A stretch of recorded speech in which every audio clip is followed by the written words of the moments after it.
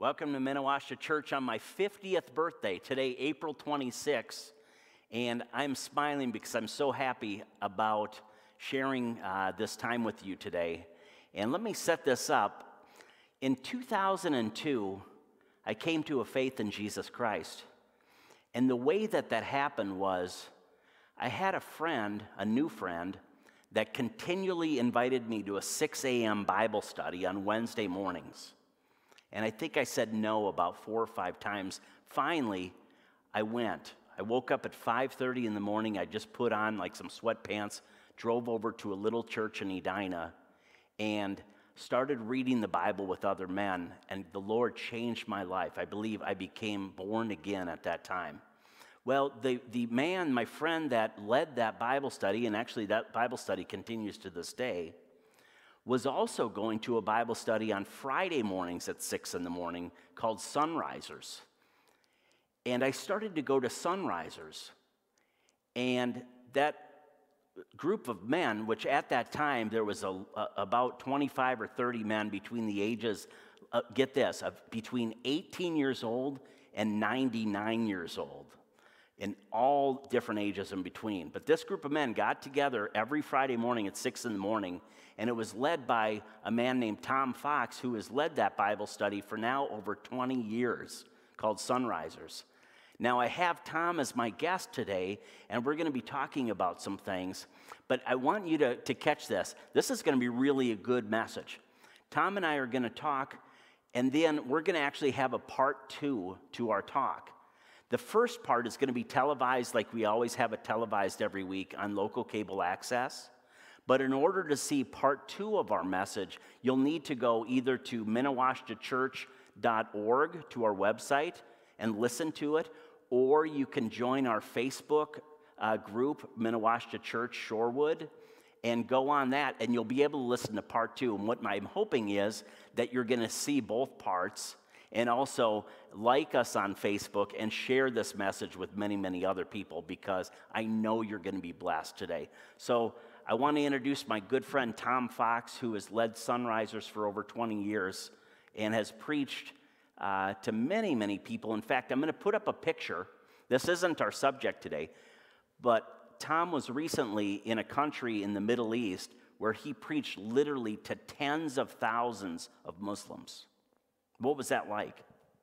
Oh, it was amazing when I got to travel to this very restricted nation, and through the grace of God, I was called to this nation through a dream, and over several years, the dream came to pass, and next thing I know, I'm preaching to over 100,000 people in a very restricted nation. Wow, wow. I can't even imagine what that would be like.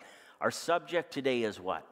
That which cannot be shaken. That which cannot be shaken. So our economy is being shaken, our financial systems, our health, our well-being is coming into question. That which cannot be shaken is what you want to talk about. Amen.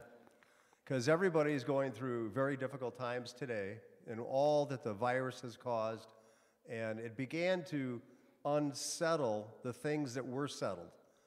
And I want to go to, if you don't mind, Hebrews, the 12th chapter. And I think we're going to find some really beautiful scriptures of challenge, but of hope also. Because all of us at this time, during these times that we're going through, we all need hope. So we're going to go into it, and I think it's going to be a beautiful study. So if you're listening, please watch this all the way to the end, because we're going to have a prayer at the end of the message, and I believe you're going to be benefited greatly. Amen. So where do we start, Tom? So if you've got your Bibles, you're watching, you could grab your Bible. And I want to start reading, Pastor Marcus, out of Hebrews chapter 12, verse 25. So the word of the Lord says this. It says, "See that you do not refuse him who speaks. For if they did not escape who refused him who spoke on earth, how much should we not escape if we turn away from him who speaks from heaven?" And I believe that God today is speaking to the earth. Every tragedy, every problem that goes on in the earth, it's because God releases his hand on the situation to draw people back to himself. Every time, the whole purpose of him lifting protection, because many people don't want protection, but God wants to put his protection back on the people of the whole earth. But when they don't care about him, when they're going their own way, they're doing their own thing, they don't even have a second thought about a living God. And so what happens is God says, I'll let them run out on their leash. And what happens is he begins to lift his protection. We see that, Pastor, in the book of Job. When Job what happened was that Satan went up and challenged God about Job, who was worshiping the living God. And he said, he only worships you because you bless him. And so he said, okay, I'm going to lift a hedge of protection that's around him. Yes. And so what happened is that just for a moment, for a short time, the hedge of protection was lifted. But the end result of that whole story is that God was going to bless Job even more than before. Twice as much. And this is the opportunity. Yeah.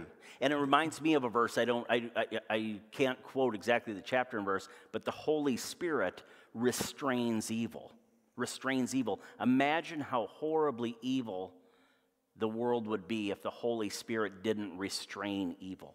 There's still evil, but much of it is restrained by the Holy Spirit. So we see that in Thessalonians. We see at the end times that which restrains will be removed. And many theologians believe that which is removed is the Holy Spirit. And it will be a horrible time when the Holy Spirit is not in people. Now, many would bring that to a conclusion that which is being restrained is the Holy Spirit in the people of God that are following after Jesus, that they're taken out of the way in what is called the rapture. But I don't want to go there today. I want to just talk about there is a place that you can go today that you will find peace. You'll be not anxious, but you'll be in perfect calmness, even no matter what's going on in your life.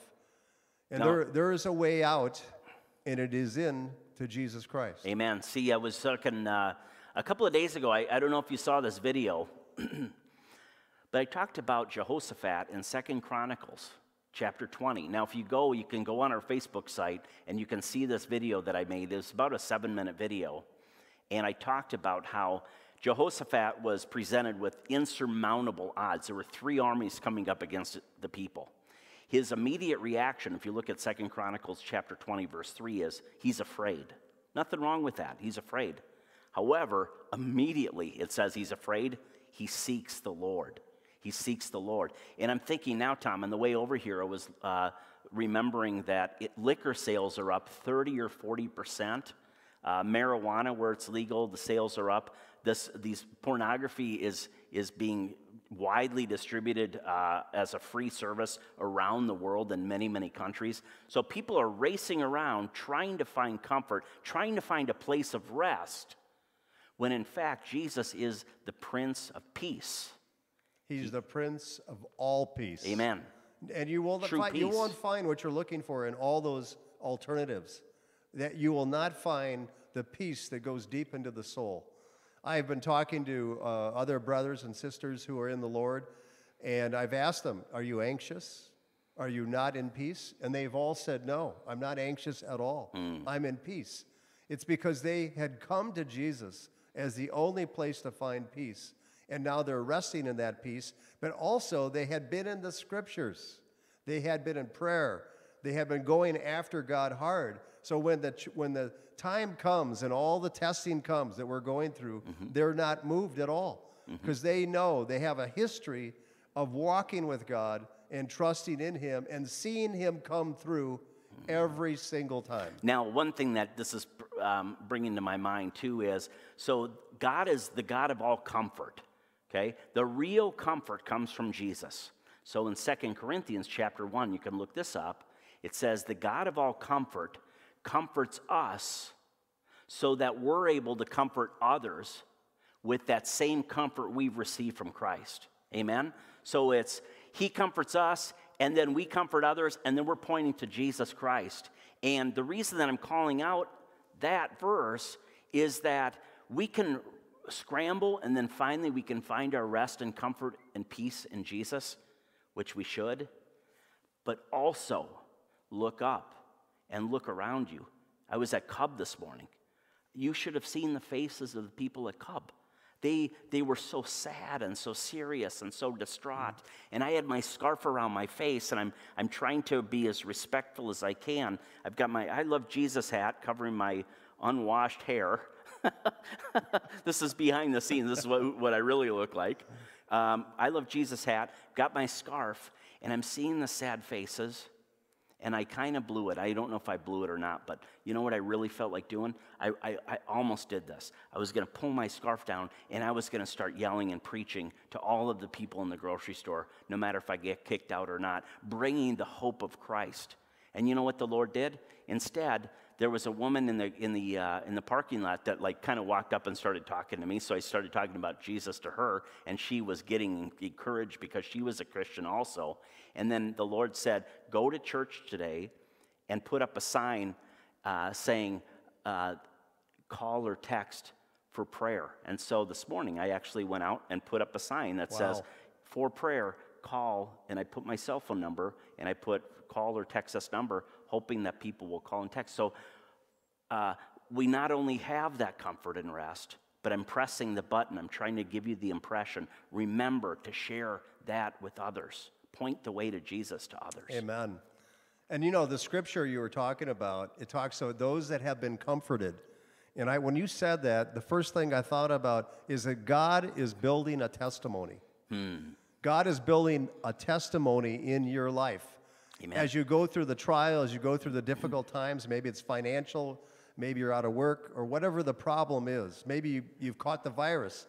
But whatever it is, that you are going to be a testimony. And God wants to use the testimony to bring a differentiation, a difference between you and other people. And He wants to encourage other people to have what you have.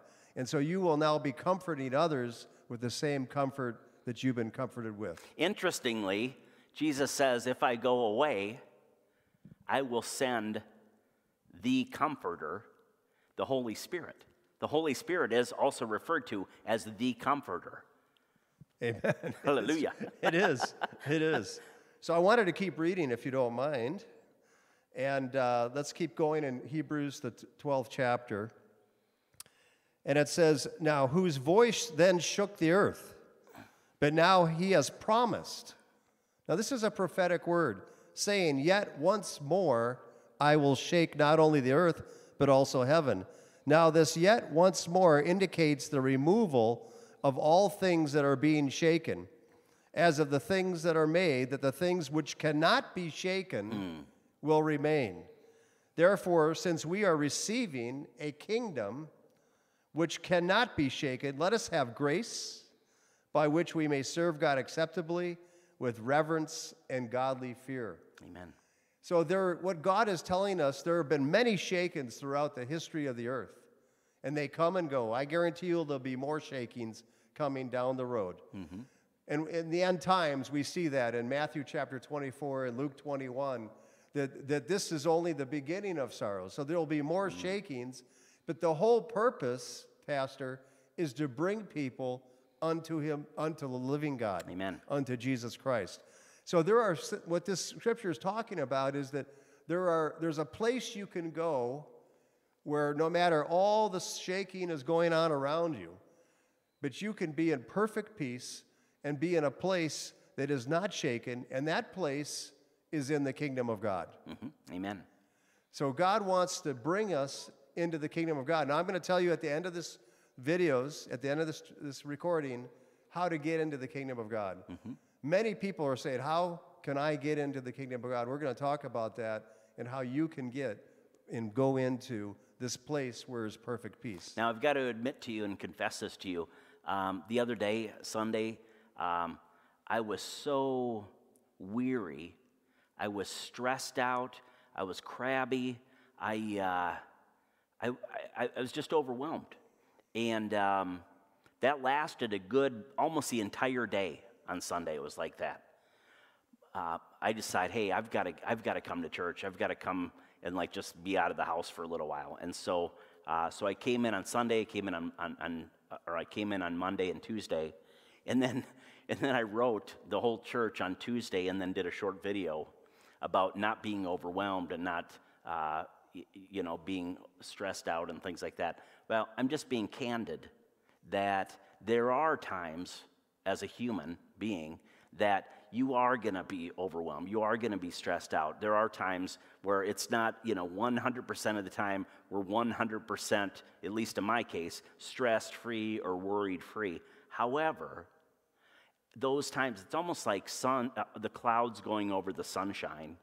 It starts to look, the sunlight goes down and it gets dim for a minute, and then the cloud keeps on moving, and that sun brightly shines again. And for the Christian, the Son of God, the Son of Man, the Son, the light of the world, Jesus Christ, shines brightly, okay? So I don't want you to be discouraged if you're not shining brightly 24 hours a day, 7 days a week, because I don't know anybody that is. No, it's not that you don't go through those times, but you have a place to go. You have a place you can go. Amen. And it's like a familiar path. Have you ever seen high grass? And maybe you're in a field, and but all of a sudden there's been something that's been frequented. It's a path that goes to maybe a big oak tree, and you've looked at the path, and you're looking down the road through this path, and you don't want to go through the high grass, but you go down something that has been frequented. So when you frequent, go back to the place that is now yours in the kingdom of God. Amen. Because we could walk away. I could go out and go into my own flesh and go into my own soulish nature. Yeah. And I can become fearful. I can become scared. I can become dreary. I can become all those things. Yeah. But the moment I say, I got to go back down that path, and that path is to the person of Jesus. And that's why we need each other. We need each other because I'm sure that I had friends praying for me, and I'm praying for others, and then a friend calls and kind of just reminds you of that path to lead you back to Jesus. Not that Jesus ever left us, because he never leaves us, but just reminding us and helping us get our bearings. But that's why we need each other. That's why we need the fellowship of other Christian friends. And I'm so thankful that at Minnewashta we're doing our best to call one another, email one another, send a note to one another. It's so helpful to hear from other believers. Amen. Amen. So if you're in that place and you're a believer, you know the Lord Jesus, you can go back into the place of peace. There's a door. There's a door of hope that you can walk through. Now, how do we get there? We're going to talk about that at the end. And I'm going to ask you this now. You're going to have to wait, but we're going to show how do I, as a believer or a non-believer, but there's more. how can I even begin this path? Now, I want to ask you, this is improvised. So you said earlier that we have a testimony, okay? Yes. And that testimony can be used, okay? And now a man who's been preaching for decades, you're talking about that path and going back, that well-worn grass back to Jesus, okay? So give me an example of a time that was difficult for you, that you were drawn back to that place of rest. Sure, I've had difficult times many times in my life, but the Lord is faithful. Now, going back to 2 Chronicles chapter 20, you see the steps that Jehoshaphat took to get back into a place of peace. You just talked about it last week, right? This week. Tuesday. Interesting. I got to say this because I'll forget it. So I called Tom, asked Tom if he would be here for the Sunday service, and we started talking. And I said, by the way, Tom, earlier today I gave a message on 2 Chronicles about Jehoshaphat.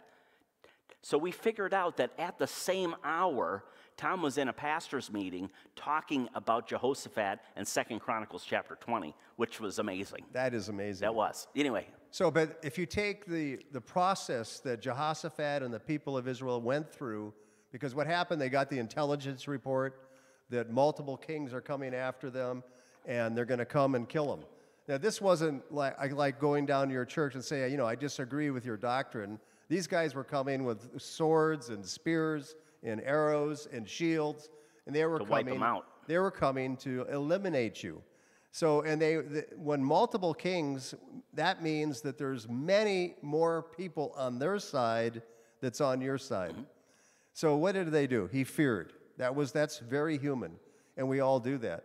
And then what did he do next? He sought the Lord. Mm-hmm. But then he began to remind God and himself about all the times that God had come and rescued him before. And see, when you begin a track record with God, you'll see how he always comes through and rescues you. And what would be the final rescue? He would take you into glory. Some believers have actually gone into glory, and that was the final rescue. Enoch. He was walking with God. Enoch was walking with God, and he was caught up. He never went through death. By the way, he's mentioned, isn't he in chapter 11 of Hebrews? Yes. Yeah. Anyway, sorry. So what happened next? He began to say, God, we're in covenant. And a covenant is an unbreakable oath.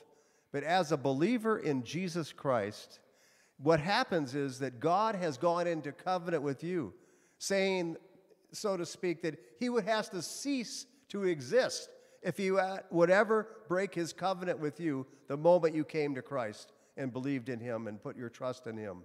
So God is a covenant. And so he started reminding him of the covenant.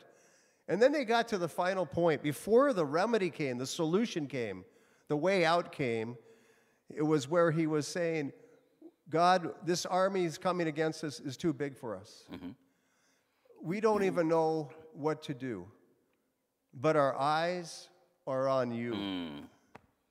And at that moment, and that's biblical faith, but he was admitting his human weakness. Mm-hmm, mm-hmm. We're all weak. Blessed are the weak. So God is saying, if you will come to me and say, I don't know my way out of this problem, I don't know how to go past where I am. Some are even feeling like giving up. Some may even feel like I'd rather just be dead now with all this that's going on. But there is a way out. And the moment they confessed their weakness, but they said, our eyes are on you, Lord. And it was immediately after that God, this Holy Spirit came. As soon as they admitted their weakness, the Holy Spirit falls on a prophet. They admitted their weakness and God's greatness. greatness Of God. Yes. And the greatness of God.